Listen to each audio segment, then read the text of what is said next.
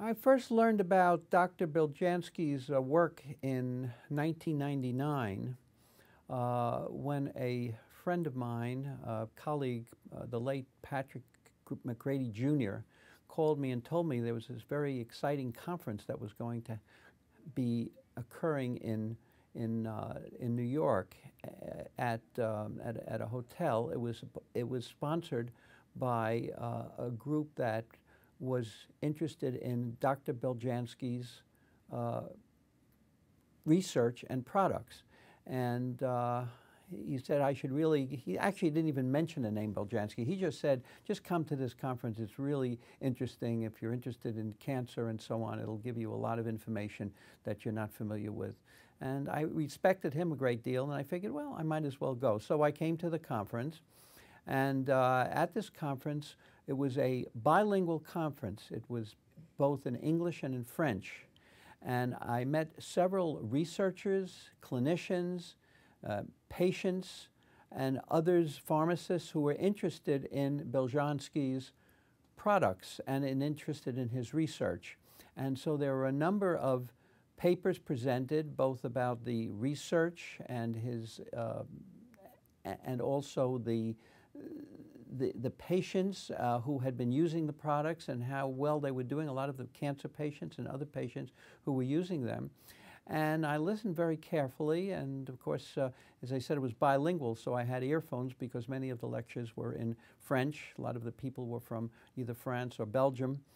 And I was really fascinated by this. I had never heard anything like this before, and I just found it very fascinating. And after I came back from the conference, I got a hold of some of the research by Beljanski, and I read through the articles, and I just found it extremely interesting that this was he had discovered some things, some concepts that I had never heard of before, and also some products which were relevant for many kinds of patients, but especially cancer patients. So at that point, after doing some research, I learned that his daughter, Sylvie Beljanski, had started a company in New York called Natural Source, which sold these products as nutritional supplements, and they could be available to either practitioners or to patients. And that was the point at which I decided to start using them with my cancer patients, or with several of the cancer patients, and I was very, very pleased with the results. So I've been using the products since 1999, and actually became the first physician in the United States to actually present the material to other physicians in the United States. I've been involved with an organization called ACAM, or the American College for Advancement in Medicine. They're having their 40th anniversary this year, and in fact, I'm leaving for a conference tomorrow.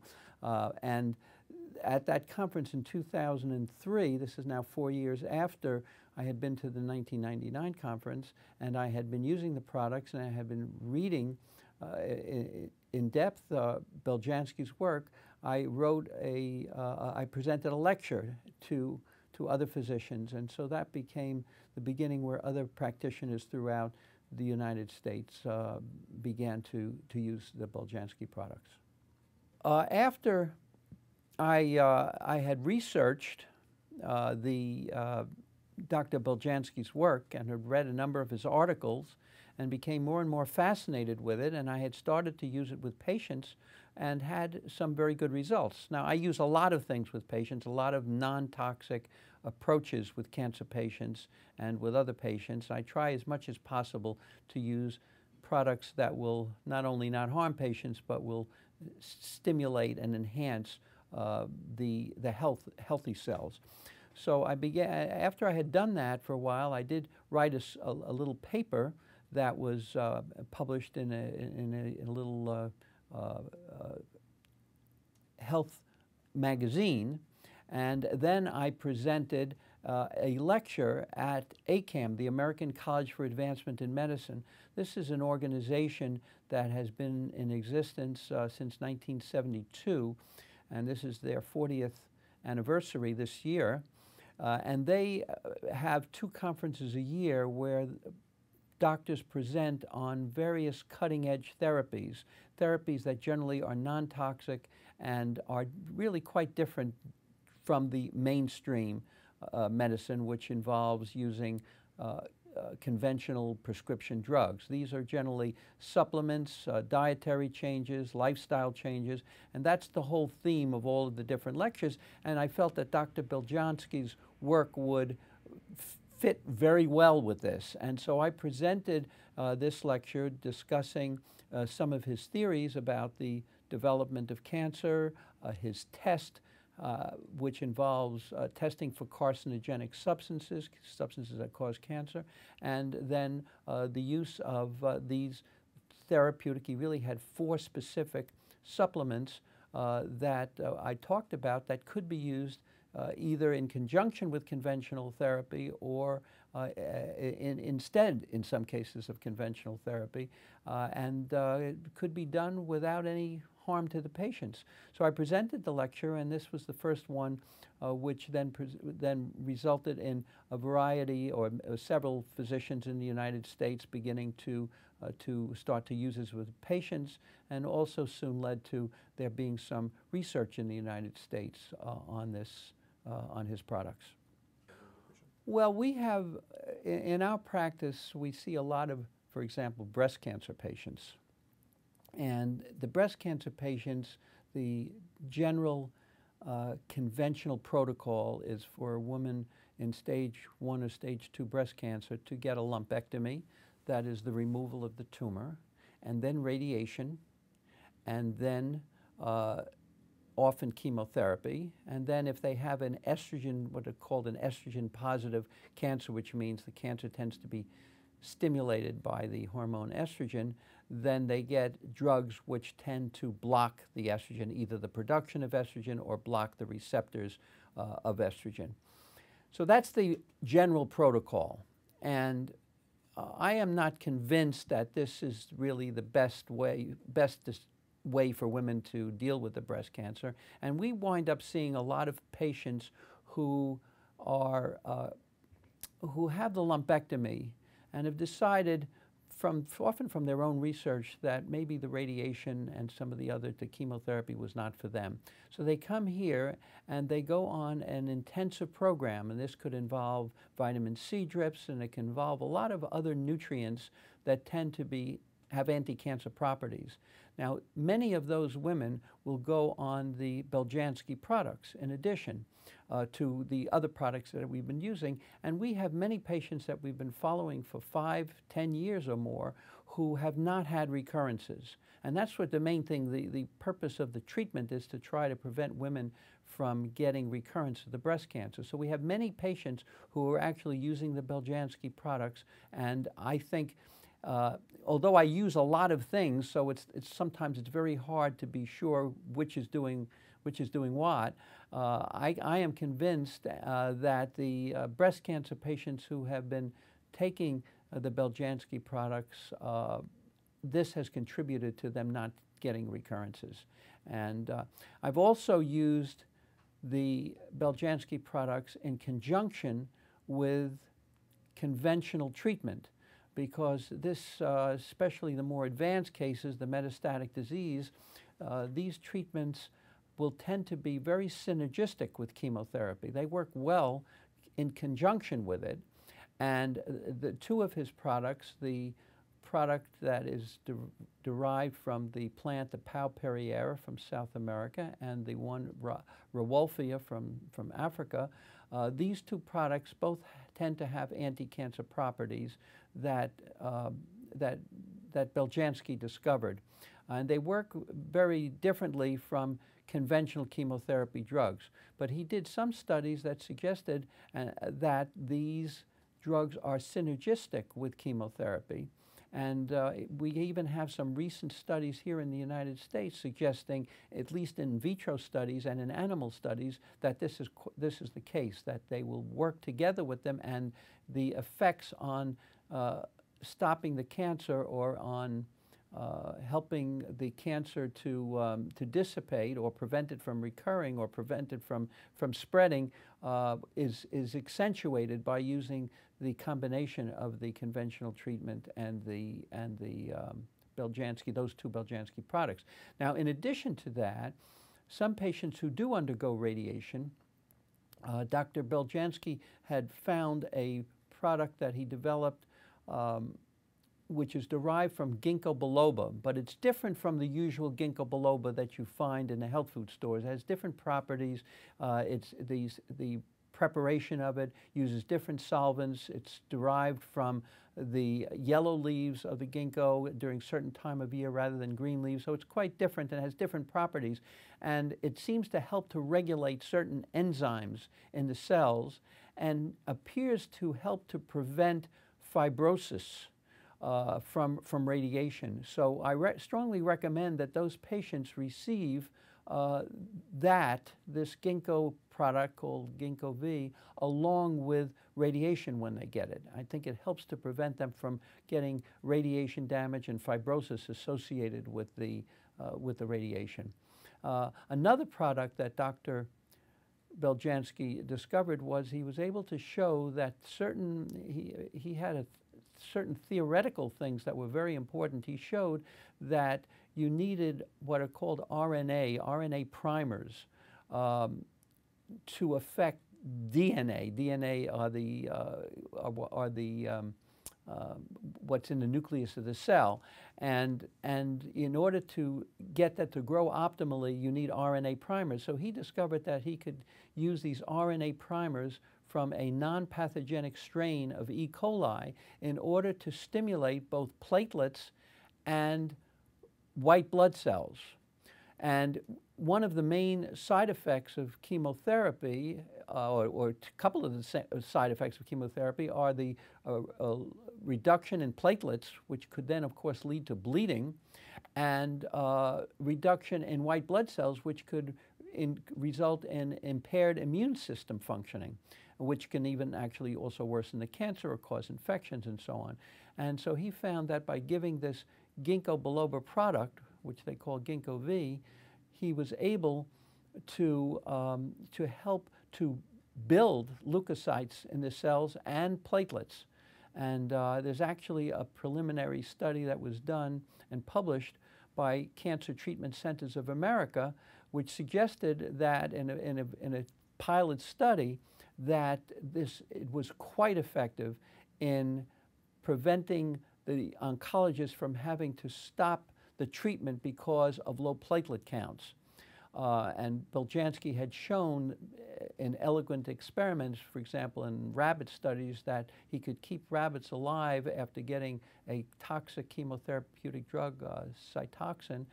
He was able to keep them alive if he gave them these primers, these E. coli primers, or called Real Build. Now, it is important to realize that this is what considered to be, in terms of conventional medicine and conventional oncology, that these are preliminary studies, that these are not proven studies from the point of view of being accepted by the FDA and that would be used by conventional oncologists. But to me, if you can find something, even if there are suggestive things in non-toxic substances, and cancer patients whose lives are at stake, and if you can use things which have extremely low risk and that might be beneficial for them, I tend to recommend them for patients. This is different from many of the mainstream oncologists who basically will not use anything unless it is FDA approved and has gone through all of the millions and millions of dollars of studies that need to be done in order to get it approved. So the Beljanskis, the natural source, cannot make any kind of statement, any kind of claim for these products that they are good for raising platelets or white blood cells and so on. But the preliminary data indicates that they might very well be, and it would be good if further research could actually prove that they are beneficial. But I feel I use them, and I use a lot of other non-toxic things to helpful for cancer patients, even though they are not FDA approved for that purpose. Well, I think that the role that I've played in terms of the legacy of Dr. Beljanski is that I really was as far as I know, I was really the first physician in the United States, medical doctor in the United States, that has discussed these products discussed Dr. Beljanski's theories, his concepts, the development of his Oncotest, which tests for carcinogenic substances, the development of these 4 products which can be used in the management of cancer patients, that I have been the one who has kind of introduced this both to clinicians in the United States and also to some authors. Dr. Mort Walker, who is a medical writer for many, many years, published many, many books, wrote a wonderful book about Beljanski's work called Cancer's Cause, Cancer Cure. And he talks about Beljanski's work and the research. And he actually was at that conference that at ACAM in 2003. And this resulted in him becoming extremely interested in the Beljanski products, going over to France and Belgium and speaking to many of the patients who had actually had the treatment, and really researching very much this whole area, and then writing this wonderful book which describes Beljanski's work and his life and what's happened with him. So I think that I've played a part in that, and that's even part of this bigger picture that I've been trying very much in terms of my life work, to try to have the healthcare system focus a little bit more, not a little bit, a lot more on lifestyle, on healthy living, on use of non-toxic nutritional supplements to help the person's immune system, to help the patient be able to become stronger, and also to help them deal with more toxic approaches in a therapeutic way to prevent side effects and so on. So I think all of these things I have been trying to do, and hopefully have made some mark in that way. Well, I think there has been some attention given by conventional doctors to the approach that Dr. Beljanski advocated, in part because the conventional approach is not working very well. And we see our people becoming sicker and sicker using the conventional approach of just trying to wind up taking a pill, a prescription medication for whatever ails them. And really what's happening is here in the United States, the statistics for how well we're doing in terms of a whole bunch of parameters related to the health of a nation is that we're really not doing very well. And conventional doctors are often very frustrated and upset and angry that they're really not able to help their patients very well. Many of them just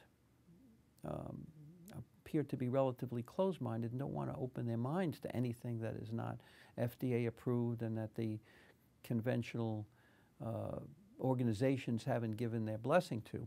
But some of them, especially those who are really caring about their patients, have begun to open up their minds, and they see several of my patients have been back to conventional doctors, and the conventional doctors see how well they're doing, and the ones who are a little bit more open-minded will tend to wonder about it and begin to pursue it. So you find more and more doctors and other healthcare practitioners, I don't want to limit it just to MDs, but all kinds of healthcare practitioners are focusing on other things because they think that this is where the future of healthcare lies. I mean, our country is going bankrupt in part because of its inadequate healthcare system, and the focus of the politicians has been pretty much on who pays for what and how we can make it cheaper, rather than on realizing that their whole approach of diagnosing, putting a label on something and giving a prescription drug just does not work. We have to look at people's lifestyle, their exposure to toxins in the environment, and how we can reduce the toxins, help them to detoxify, get rid of the toxins, and how we can build patients up as a result of their lifestyle changes, their focus on nutrition, their focus on nutritional supplements, their focus on exercise, on sleeping patterns, on stress management.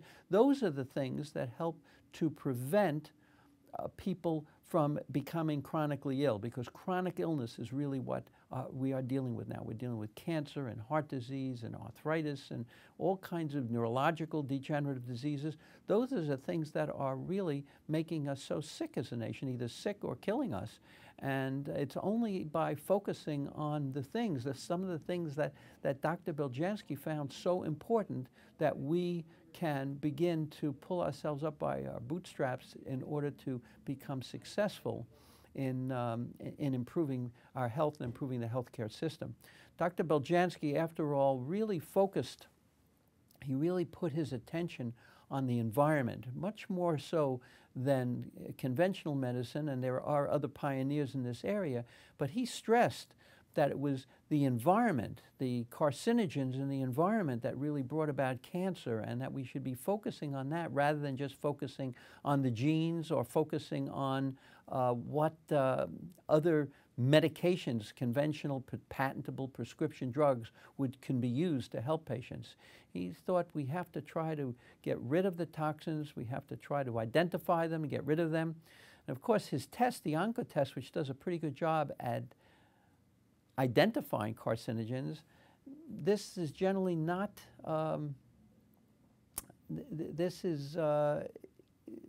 many companies and many industrial interests are not interested in that. They don't want to identify that because that's going to cost them money by having them not use these things that are currently being used so readily.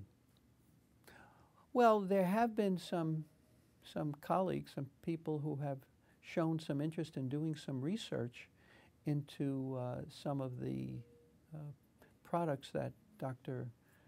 Beljanski developed. For example, there was work done at Columbia University, both in vitro studies and animal studies, that suggested that these two plants do have strong anti-cancer activities. And then there's another doctor at the University of Kansas, who's a friend and colleague of mine, who has been doing research on the synergistic effects, both, again, in vitro studies, this means studies kind of in a test tube, and also in some animal studies, showing this synergistic effect between chemotherapy and the use of these plant products, and appears to really show that they work together very well and improves the results. So I expect and hope that more research will be done, and that gradually products, Dr. Beljanski's products and products similar to his, or other products that are non-toxic, that are kind of nutritional, will be incorporated and used to help patients. To me, Dr. Beljanski was a real pioneer and a very brave researcher, a very kind and person who was concerned about humanity. And he loved to research, and he loved his work, and he put his heart and soul into it. And he also was sort of a bit of a renegade, because he opposed some of the prevailing dogma at the time. The head of the Pasteur Institute was a Nobel Prize winner and also a brilliant man, Jacques Monod, believed that the information biologically only went from DNA to RNA.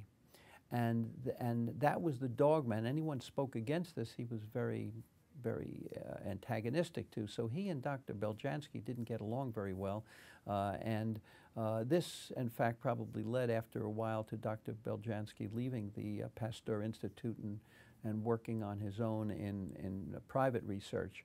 But he is really one of the first people that showed that, and now it's pretty well accepted, and clearly accepted, that his research, that there was a two-way interaction between DNA and RNA, and that the RNA also transmitted information to DNA, as evidenced by those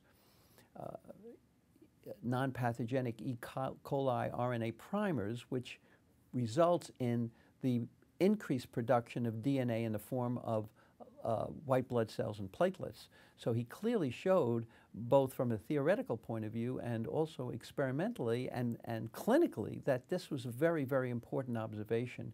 And so some of his concepts are more or less accepted now to an extent, but he really is not given giving the credit that he deserves, because he was really a pioneer and one of the first, if not the first, to introduce some of these concepts, which are now beginning to be accepted in a much more